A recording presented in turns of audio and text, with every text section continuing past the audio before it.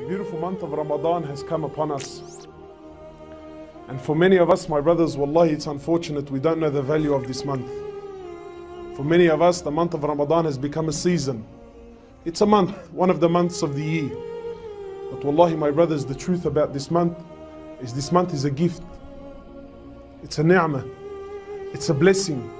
This is the month of ibadah. This is the month of worship. This is the month that your soul and your heart has been crying for all year round. This is the month, my brothers and sisters, I take an oath by Allah. If you give this month its due rights, if you give this month its haqq, if you work hard in this month, wallahi, you will go from zero to hero. I promise you. Wallahi, if you give this month its rights, you will reach the stage of awliya. I promise. This is the month, my brothers, where the doors of Jannah are open and the gates of hellfire are closed. It's the month of mercy. It's the month of forgiveness. So my brothers and sisters, I do not want you to waste this month. And this month, my brothers, I'm telling you, Allah gives. This is the month, my brothers, where every night Allah Azza wa Jal, every night in this month, Allah subhanahu wa ta'ala looks down upon this ummah.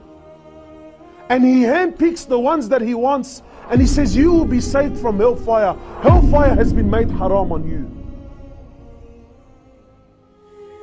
This is the month, my brothers, for those who want to work. This is it. I want you to imagine this month, my brothers and sisters, like this. You know, really, this is the best analogy I can come up with. I want you to imagine the local bank here, Commonwealth or whichever bank, called you up and said to you, you know what, come here, man. They took you downstairs to where the big vault is there. And they said to you, look, you know what, we're going to open up our vaults today. Khalas, you've been chosen. We're going to open up our vaults today. Walk in and take whatever you please, whatever you want, as much as you can possibly take, take. You've got 2 hours, do whatever you want. I can see some of the boys, they're ready to do these ones. 2 hours? Bro, I only need half an hour. I only need half an hour. But I want you to imagine the bank says, look, you got 2 hours, do as you please. Honestly, you tell me. In those 2 hours, are you going to rock up in a car or are you going to rock up in semi-trailers? Honestly. In those 2 hours when you're in the vault, you're going to be answering phone calls? You're going to be texting and WhatsApping and seeing what's happening on Facebook? Honestly, are you? In these 2 hours, do you have time for your friend? In these 2 hours, do you have time for a half an hour nap here? Why is it for 2 hours of dunya? You know already. Everyone in this room understands perfectly well that in these 2 hours, no one talk to me. Don't invite me and I'm not going to invite you. Don't text me because I won't be texting you. With dunya, we understand the value.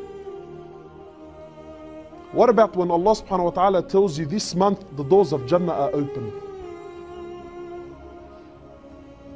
And He's telling you that the doors of hellfire are closed.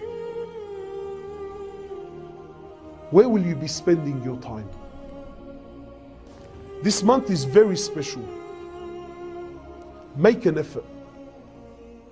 Do not waste this month. Wallahi, my brothers and sisters, you being alive to see this month, I promise you, it's a gift from Allah subhanahu wa ta'ala. A few years ago, there was a brother in Villawood. A few years ago. The night before Ramadan, I'm not telling you 2-3 nights or a week. The night before Ramadan, he had a car accident. It was him, his cousin, and a girl in the car. The night before Ramadan, my brothers, Allah Azza wa Jal took his life. Ramadan came so close, but he was so far. So my brothers and sisters, do not waste this month.